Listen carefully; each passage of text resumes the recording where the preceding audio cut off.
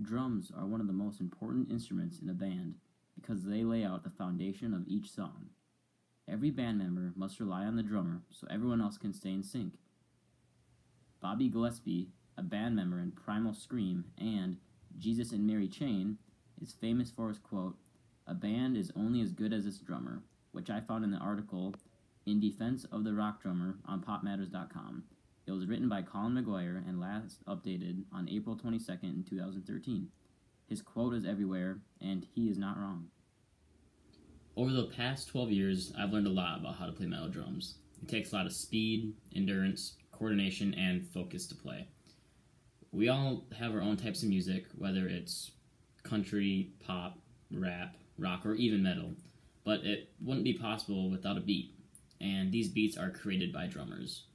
If you like music, you should respect the beat and the drummer, but not everybody has to respect the bass player. We all know how they do things.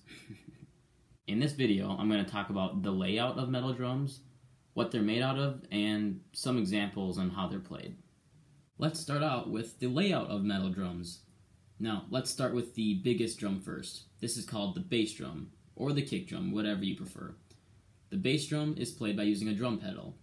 In metal music, most drummers have a double bass pedal, which allows you to play the bass with both feet instead of just one.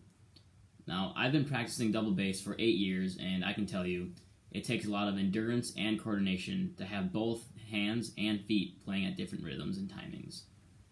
Our second most important instrument is called the snare drum. The snare drum gives off a loud pitch whack. It sounds like this because there's tight wires that are underneath the drum. The snare drum is usually located right between your right leg and your left leg. It's usually the closest drum that's to you. Let's get into our toms next. A typical drum set usually has 3 toms: a high tom, a mid tom, and a low tom. These drums do not have any wires on the bottom of them like the snare drum does. The higher tom always has a shorter diameter than the lower tom. This is causing it to be more high-pitched. The smaller the diameter of the drum, the higher pitched sound, while the larger diameter drum gives off a lower pitched sound. These are all played by drumsticks, including the snare drum. Now, you're probably thinking, what are those big metal circle thingies that people hit? Well, those, my friends, are called cymbals. It's practically a big convex metal-shaped disc that is hit with sticks. Cymbals give off the clashing sound, and it cuts through all the other drums. Ride cymbals usually are the biggest, and they're placed on the right side of the drum kit, right above the floor toms. It gives off a higher pitched ting. Next we have our crash cymbals. These are usually smaller than the ride cymbal, and they give off a sound more like a psh. In metal drums, there are a lot more than just one crash cymbal. Now, you may be thinking, if I have more than one, wouldn't they all sound the same? Well, they wouldn't sound the same because they come in different sizes. And, like I said before, the smaller the diameter, the higher pitched sound. According to Donson's in The Beginning Guide to Cymbals, that was published on April 27, 2013, cymbals that are in the 6 to 13 inch range are called splash cymbals. Splash cymbals are just a smaller crash cymbal, and they have a higher pitched sound. Simple as that. So, what are these drums and cymbals made of? Well, there's many types of materials that make up drum shells. Most of them are from wood. I'm going to talk a little bit about the more popular kinds and what they sound like.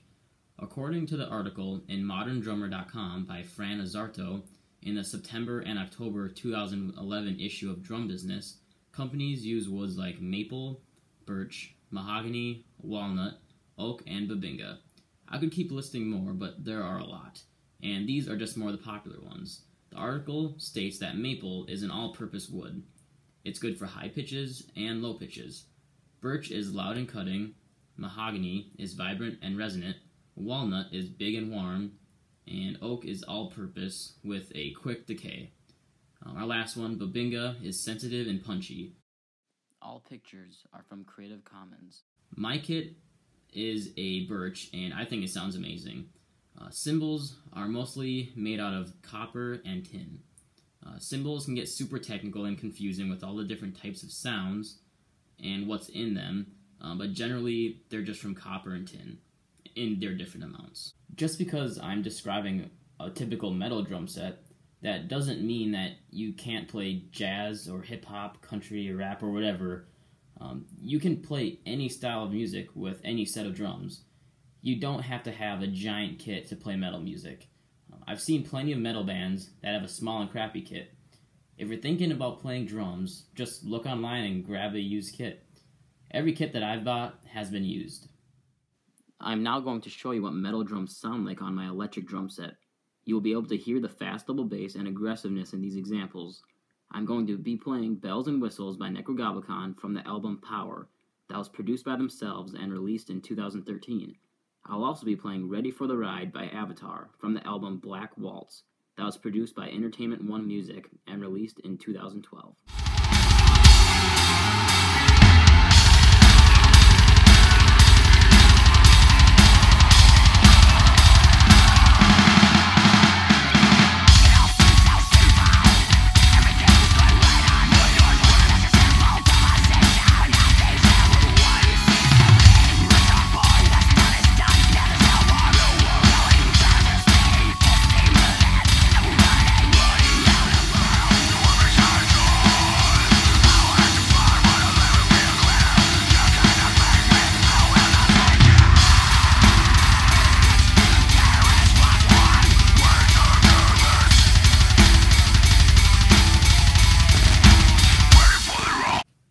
Well, that's the basic of metal drums. We talked about what each drum was called, along with the layout, how they sound, and what they're made out of. Drums are super fun to play because not everybody can play them.